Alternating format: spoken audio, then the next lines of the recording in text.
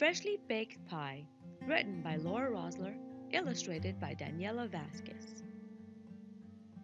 Dedicated to my siblings, Tal, Janet, and Johnny. Childhood would not have been as sweet without you. It's not easy being 5. Bouncing pigtails, colorful dresses, candy and ice cream. It's not at all how it seems. The truth is not that simple, you see. Early to bed when the sun is still out, cleaning your room when you just want to play, waiting your turn when you have something to say. I just don't get it. Why all the rules? Nope, it's not easy. Thank goodness today's Saturday. That's my favorite day. Saturday is when Grandma Betsy comes over, which also means one very important thing. I tiptoe down the stairs, and that's when I see it. Freshly baked pie sitting perfectly still on the windowsill. Delicious aroma pulling me in. Stay away, Emily, Mom warns. Don't touch it, Dad quickly adds. But how can I not? It's staring at me straight in the eye. I come closer, just to look. Really, I promise. Strawberry jam oozing and teasing, buttery crust calling my name. Touch me, it says. Eat me, it dares. Oh, this is not fair, not a bit, not at all. I'm hardly a match, so harmless and small. I take a step forward. Stop all the chatter! I beg and I plead, but it won't hear nor care what I say. Instead, it mocks me in its heartless way. Just a little taste, it whispers. Surely no one will notice. I think I see a tear fall.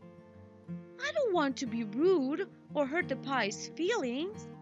I'll hold it. I'll hug it. I'll make it feel better. Strawberry pie, my kind of treat. Mouth-watering, warm, gooey, and sweet. Heavenly pie, not too soft, not too crunchy. With every bite I'm delighted, and it urges me more. Uh-oh, I hear Dad's footsteps. Mom's shoes tap the floor. I'm in trouble, I think. Accusing eyes find me down below. Oh no, the disappointed head tilt. Emily Rose, what have you done? Out comes the scolding finger. Now we have nothing for Grandma. Oh my, this is all the pie's fault. No pie for Grandma. What have I done? I ate the whole pie, and now she'll have none. I will fix this somehow. I really must try. Mom, Dad, we can bake a new pie. Hands on the hips, eyes on the clock. Tick-tock, tick-tock. Out comes the bowl, and in goes the flour. Dash of salt, cup of sugar, big chunk of butter, water and jam, strawberries too, the crust and the filling. Oh my, lots to do. I mix and I mash while it sticks to my fingers. I squeeze and I mold. What a crumbly paste. Pounding and rolling, cutting and stirring. Who knew that a pie could be so much work? At last, into the oven it goes. The doorbell rings. Yoo-hoo! Grandma sings. This can't be happening. Don't let it be true. The pie's not ready and the kitchen's a zoo. I clean up the mess as quick as can be. No way to undo this. No way I can see. What will I do? What will I say? Surely she'll wonder why I'm so sad today. Grandma steps in. I spy her red shoes. I can't look in her eyes. She won't be amused.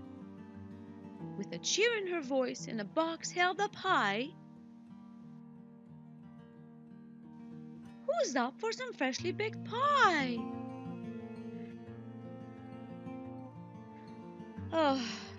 Oh my.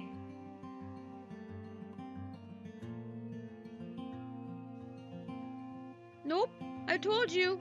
It's not easy being five.